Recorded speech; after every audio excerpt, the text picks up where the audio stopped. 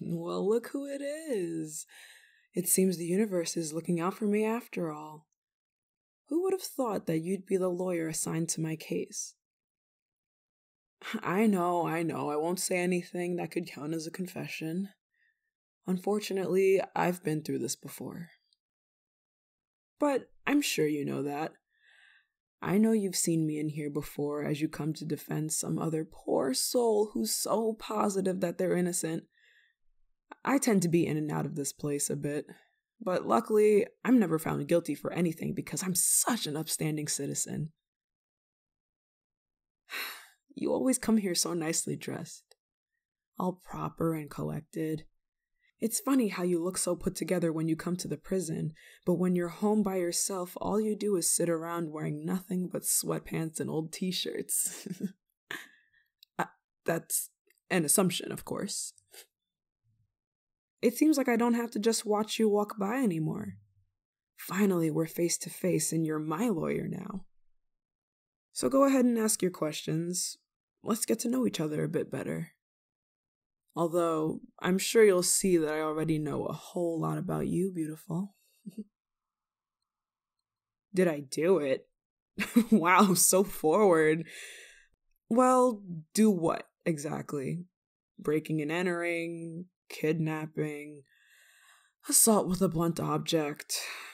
I'm sure it wasn't that bad. But to answer your question, no, I didn't hurt anyone. As a matter of fact, I have an alibi. I was at this one fancy little bistro that evening, right between 7 and 9 p.m. The type of place you wouldn't expect someone like me to be caught dead in. But I was there for a reason. I distinctly remember seeing a certain someone there that night as well. A certain lawyer who must have been very overwhelmed with their work and just wanted a little bit of time to relax and enjoy a meal. All alone. That look in your eyes tells me that you remember too. Do you remember seeing me sitting across the room? Do you remember our eyes meeting? Was it as magical for you as it was for me? I could tell you recognized me, but you just couldn't place where you had seen me before. Maybe it's because I wasn't wearing this ugly jumpsuit, but I clean up pretty nicely, don't you think? I'm aware that the kidnappings took place over multiple days. I watched the news as well. You really can't just have a regular conversation with me, love. I mean, I've got nothing but time. If you're so concerned, I have an alibi for the second day, too. On the second day, I was out at the park. That kidnapping took place in broad daylight, did it not? Like I said, I watched the news too, babe. Such a horrific scene it was. The way they broke into the victims' homes and left not even ransom notes for the two of them. It's simply tragic. But no, I was at the park, just relaxing by myself. Actually, wasn't that your day off as well? And where were you exactly? At the park too? What a coincidence. You looked so relaxed that day, with the sun shining on your face. You were just there, sitting in the grass, people watching.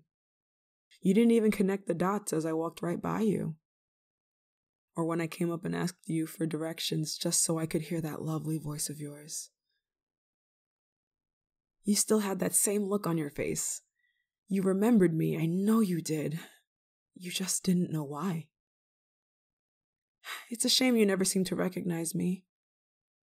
Just what do I have to do to make sure that I'm always in your head?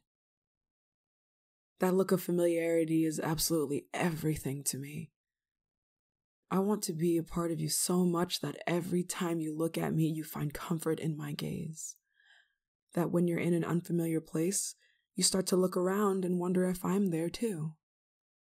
And then when you find me, when our eyes finally meet, suddenly everything feels okay. Because I'm there. Of course I'm not following you. How could I possibly do that? I don't work with you or anything. And those stupid friends you have wouldn't even let me get close if I wanted to. Come to think of it, are you sure it's okay that you're the one that's on this case? Do your higher-ups know just who the victims were to you? How close you all were? Such a great group of friends they were, weren't they? Or maybe just to you. But on the outside looking in, I couldn't stand them. Didn't you ever notice how one of them would laugh just a little too hard at your jokes, or how the other would always rush to sit next to you when you all went out to eat? Each and every one of them would do something stupid to draw your attention to them. It must have been tiring trying to keep up that facade. Acting like you enjoy being with those people and all the noise and chaos they bring to your life, when I know you'd rather be somewhere else instead. Somewhere peaceful and calm. Like that bistro, or the park. And all the other places that you'd see me. Places I'd gladly take you if you just let me. But you don't see me as anything other than a criminal, do you? A danger to society. I promise you I'm not dangerous. I wouldn't hurt a fly. And I'm the only one who really understands you and knows what you really need. Instead, you waste your time with these loud and aggressive vermin always pulling you in different directions when all you really need is peace. It must have been frustrating putting up with the mess they brought into your life, but you're just such a good person that you would never turn them down when they ask you to come out and hang out with them. What you need is peace. I'm right, aren't I? You know I'm right. Actually, no, I don't know who would do these horrific, awful things to those people. But you can't say that they didn't have it coming. The way they'd fall over themselves just to talk to you. Just a couple of idiots that didn't deserve to even breathe the same air as you. It's not a surprise that they went missing. And it's even less of a surprise that they turned up dead. That is, if that's the case. Okay, enough of that. Let me ask you something now. What exactly were you doing when you found out that your friends were missing? You didn't exactly go out and start looking for them right away, now did you? Come on now, don't look away. In a way, weren't you just a teeny tiny bit glad that they were gone? In that tiny window of time before other people got involved, wasn't it so relaxing? Finally getting to do the things you wanted to do. Just a few days of peace for yourself. Did you enjoy the serenity I gave you, my love? You looked so relaxed on that first day, and even more on that second day. Seeing you smile was all worth it. What, you've got nothing to say to me? Not even a thank you? I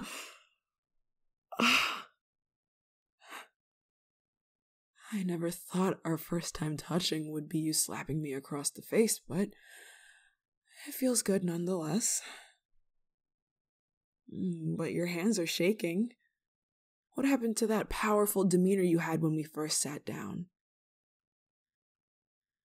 No, I didn't do a thing.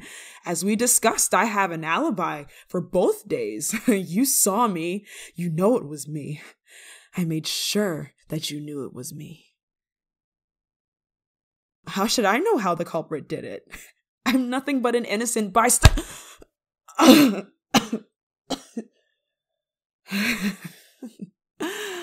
It hurts, but I love the way you touch me. Yes, give me more. Come on, give me more.